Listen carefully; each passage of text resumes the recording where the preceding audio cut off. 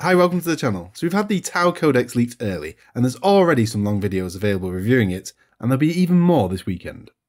In this video, I'll tell you everything you need to know in under 5 minutes. Some things of note. There are 4 detachments, one for the Kroot, and there's still Mont'ka and Kauyon. There's not as many as in other codexes, which is a bit strange. The guiding mechanic remains the same. Crisis suits have been split into 3 data sheets with fixed weapons and no cyclic iron blasters. Kroot are now viable as an army with some interesting options. In my last video I predicted which models might be gone, and it's now confirmed. As I thought, it's the Finecast characters, Envar, Ornshi and Longstrike, and then the Crisis Commander and Tactical Drones. Crisis suits have seen various nerfs in this codex. There are only 3 model units, they can only take 2 weapons each, and those are fixed by datasheet. Only one of the 3 variants gets shield generators, and plasma rifles are down to 18-inch range. Drones are still war gear options and essentially tokens. Stealth suits guiding is a lot better, still one of my favourite units.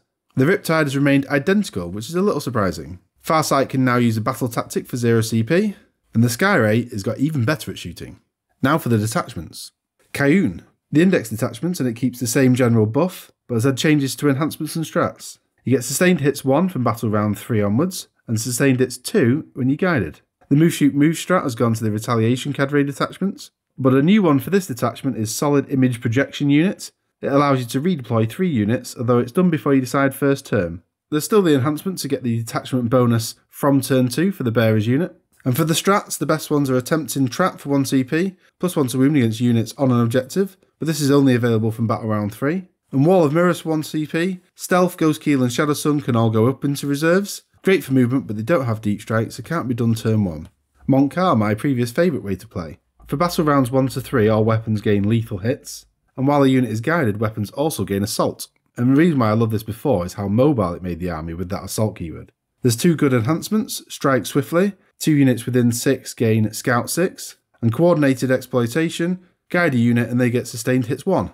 For the strats, and compared to Kauyon, some of them are pretty pricey at 2 CP, but the best ones include Pinpoint Counteroffensive for 1 CP. When a unit is killed, you can then get rerolls for your entire army against the unit that did it. I also like Also Advance 6 inches, and reroll wounds against the nearest enemy when you get out of a transport. Retaliation Cadre, a new one.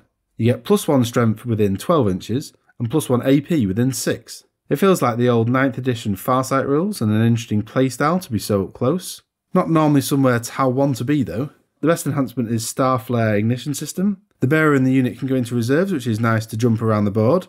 But if you go second and the unit has deep strike, then you can do this turn 1. It also works nicely with the 3-inch deep strike they can get, and gives them both the +1 strength and AP. The strats seem to be pretty nice as well. I like Auto Explode, just a shame it's 2 CP. Another 2 CP one that's also great, the Shortened Blade. That's the deep strike within 3-inch one. And of course the Move Shoot Move for 1 CP. Kroot Hunting Pack, as it suggests, primarily for a Kroot detachment. And while at first view it looks like the Kroot might struggle into high toughness things, you can still bring normal Tau units for that. The Kroot get all the buffs though, +1 to hit when below starting strength, and +1 to wound when below half strength. There's one particular fantastic enhancement, the Kroot Hawk Flock, which denies deep strike to 12 inches. And for the strats, 2 CP to bring a unit back. This is interesting if you use it on a 20 model strong Carnivore unit that's 2 OC, some good objective play there. And Hidden Hunters for 1 CP, make a unit untargetable over 12 inches away. I think it's going to be a while before the actual points are available for Tau, but I can't wait to start playing it. I think for now, probably Mont'ka is still my favourite, but I'm going to try them all out. See you again soon. Bye.